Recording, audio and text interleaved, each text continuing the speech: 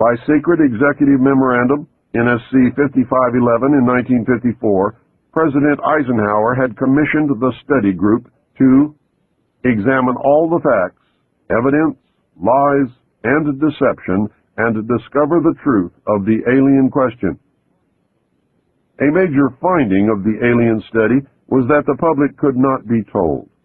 It was believed that this would most certainly lead to economic collapse of the religious structure, and national panic, which could lead into anarchy.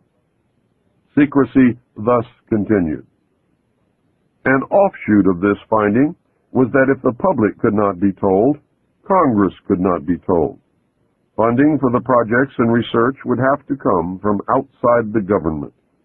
In the meantime, money was to be obtained from the military budget and from Central Intelligence Agency confidential, non-appropriated funds. Another major finding was that the aliens were using humans and animals for a source of glandular secretions, enzymes, hormonal secretions, blood plasma, and possibly in genetic experiments. The aliens explained these actions as necessary to their survival. They stated that their genetic structure had deteriorated and that they were no longer able to reproduce. They stated that if they were unable to improve their genetic structure, their race would soon cease to exist. We looked upon their explanations with extreme suspicion. Since our weapons were literally useless against the aliens, Majesty 12 decided to continue friendly diplomatic relations until such time as we were able to develop a technology which would enable us to challenge them on a military basis. Overtures would have to be made to the Soviet Union and other nations to join forces for the survival of humanity. A symposium was held in 1957, which was attended by some of the great scientific minds then living. They reached the conclusion that by or shortly after the year 2000, the planet would self-destruct due to increased population and man's exploitation of the environment without any help from God or the aliens. By secret executive order of President Eisenhower, the Jason scholars were ordered to study this scenario and make recommendations from their findings. The Jason Society confirmed the findings of the scientists and made 3 recommendations called Alternatives 1, 2, and 3. Alternative 1 was to use nuclear devices to blast holes in the stratosphere from which the heat and pollution could escape into space. They would then change the human cultures from that of exploitation into cultures of environmental protection.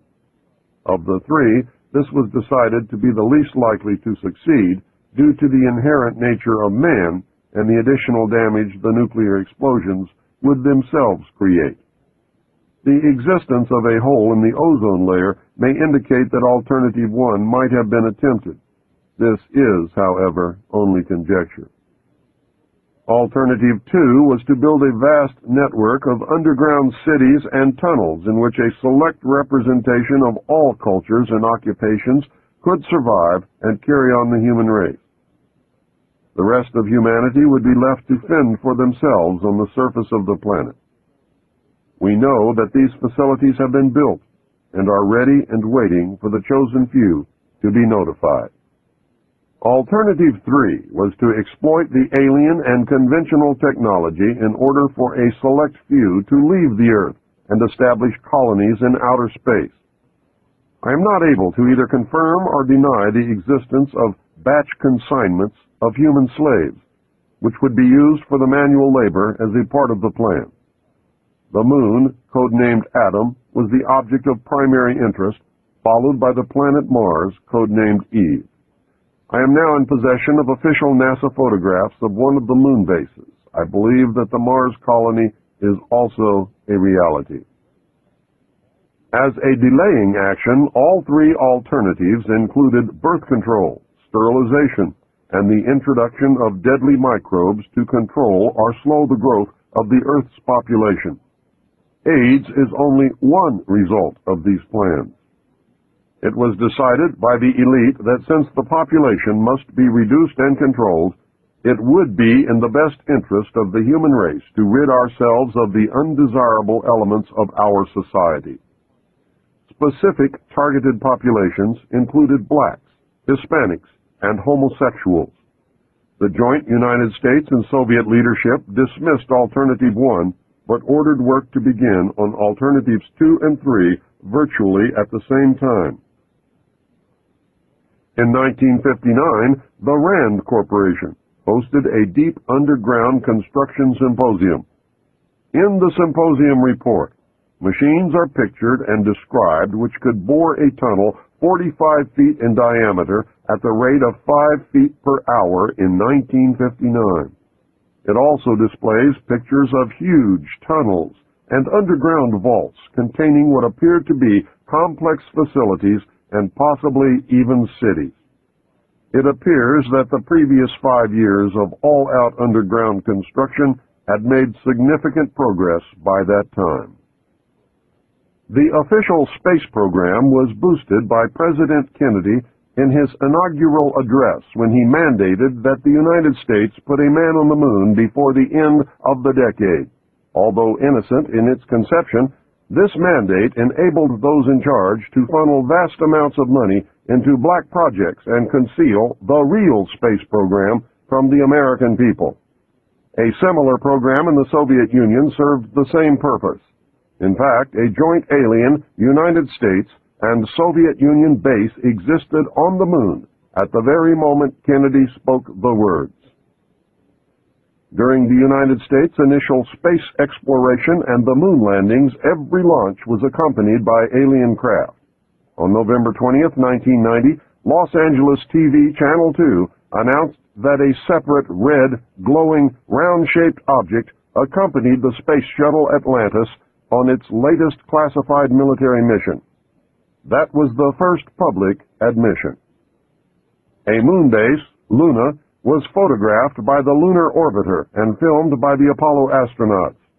Domes, spires, tall round structures which look like silos, huge T-shaped mining vehicles that left stitch-like tracks in the lunar surface, and extremely large, as well as small alien craft, appear in the official NASA photographs. It is a joint United States and Soviet base. The space program is a farce and an unbelievable waste of money. Alternative 3 is a reality. It is not science fiction. Since our interaction with the aliens began, we have come into possession of technology beyond our wildest dreams. We currently have and fly atomic-powered anti-gravity type craft in Nevada. Our pilots have made interplanetary voyages in these craft and have been to the Moon, Mars, and other planets. We have been lied to about the true nature of the Moon, the planets, Mars, and Venus, and the real state of technology that we possess today at this very moment. There are areas on the Moon where plant life grows and even changes color with the seasons.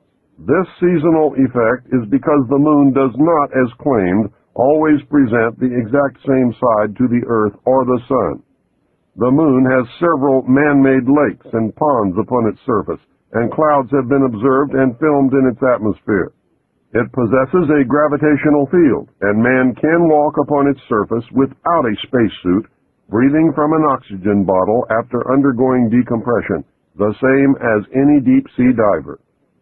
I have the official NASA photographs.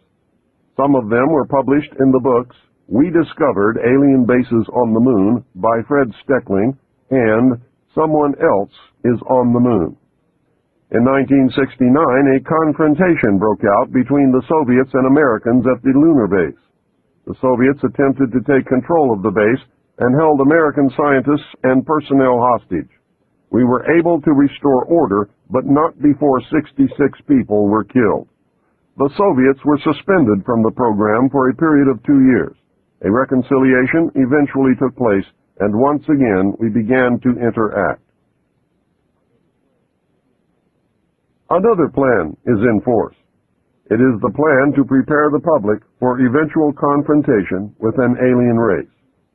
It could also intend to make you believe in an alien race that may not exist.